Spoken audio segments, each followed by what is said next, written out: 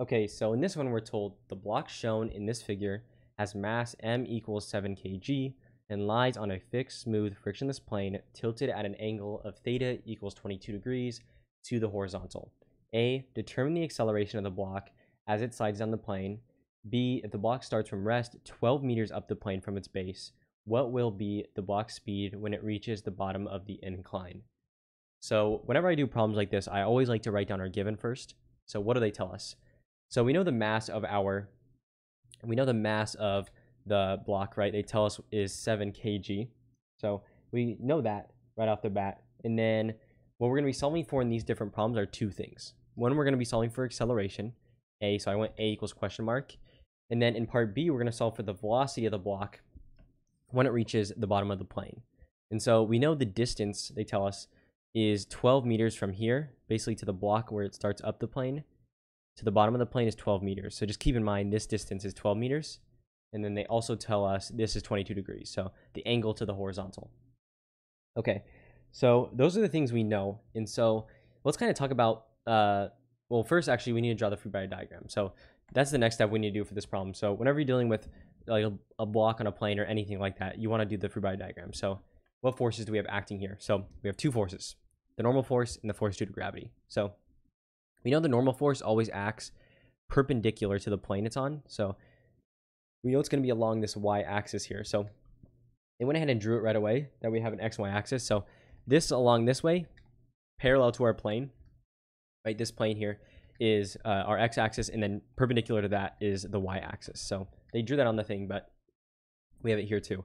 So we know the normal force acts perpendicular or along this y. So this is the normal force, which is the force that basically acts whenever you touch something. There's an opposite force to it, Newton's third law. And so we have F sub n here, and then the other force is the force due to gravity.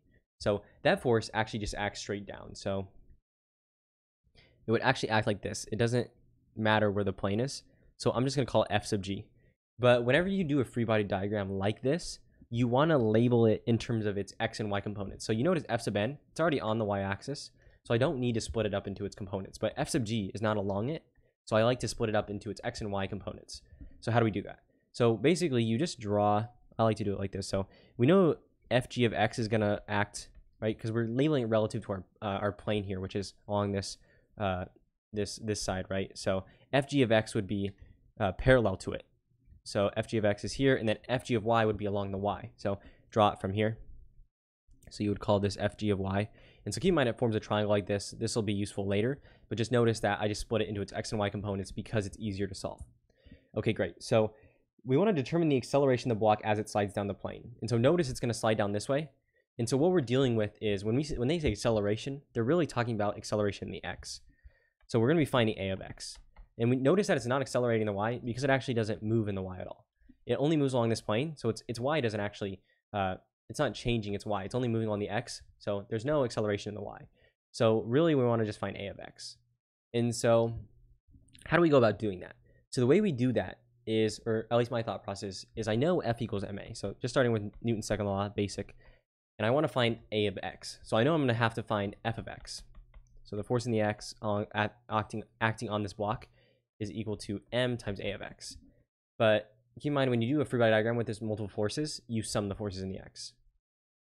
But yeah, so we know the sum of the forces in the x equal max. So we got to sum of the forces in the x. But keep in mind, in this problem, there's really only one force acting on the x, which is the force due to gravity. Since F sub n acts in the y, and yeah, we have the component of f of g in the x direction. Okay, so if we sum the force in the x, the only one we have here is fg of x equals max. So keep in mind, we're solving for a of x. And so what is fg of x? So keep in mind, this is the force of gravity in the x direction. And so how do we find that? So keep in mind what gravity is. So F equals mg. So I know that this is mg. So I just need to find the x component of it, which is this right here. And so the way I like to do that is by drawing a triangle. So I'm just going to take this triangle right here and redraw it. So keep in mind, I'm going to draw it straight up like this, but it's basically this thing right here. So F of g is right here. Fg of y is right here. And Fg of x is along here. So all I did was take this triangle, move it here. And so I know that the way this triangle works is you need to know that this angle right here is the same as this angle right here. That's just how they work. And so now that we know that, right, how do we find FG of x? So the way we do that is by using trig. And so let me go over here a bit. This is 22 degrees. And so, yeah, so basically, we know f of g is just mg. So what we're going to do for the fg of x here is going to use sine. So we know the trig function sine is opposite this side relative to the angle over hypotenuse. So the sine of the angle, in this case it's 22, is equal to the opposite f of g over my bad. Sine is opposite over hypotenuse. So fg of x over f of g.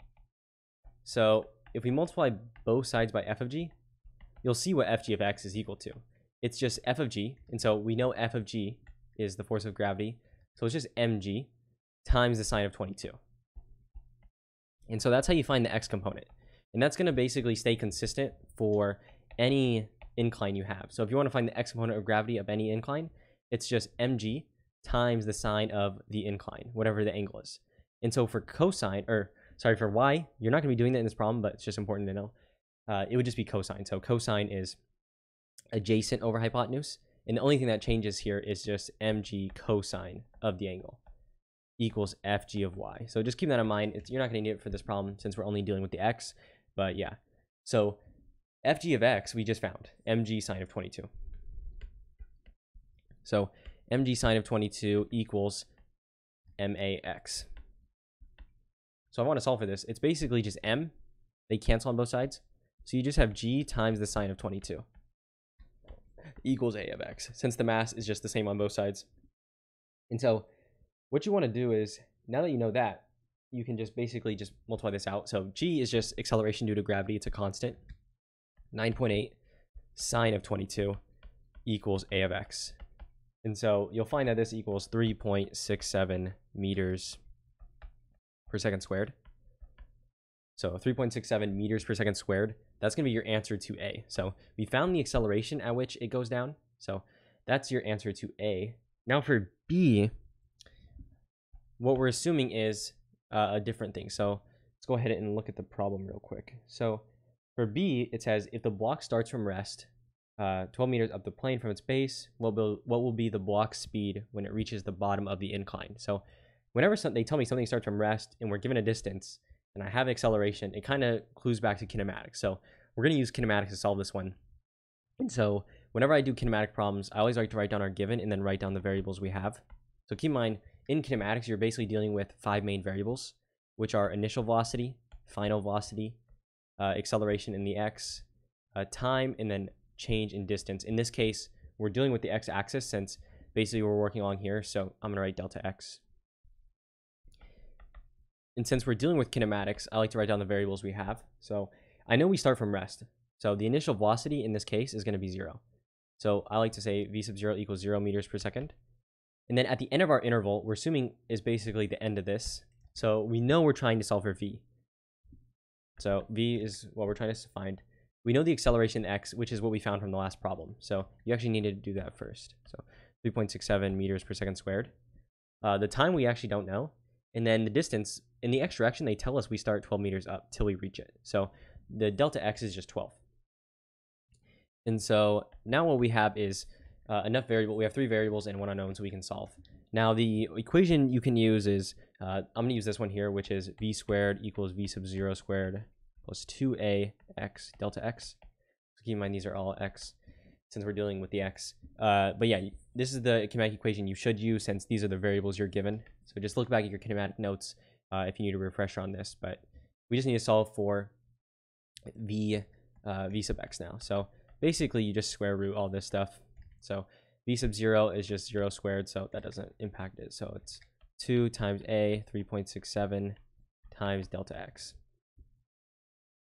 So yeah, that's what you got here. So yeah, so if you go ahead and do that, you're going to find v sub x, or the final velocity in the x, is 9.38 meters per second. So this is going to be your speed when you reach the bottom of the incline. So right here, you're going to be traveling at that speed. So that's what they wanted for B. So this is your answer to B. This right here was your answer to A. But yeah, so these are going to be your answers for this problem, and hopefully you found it useful.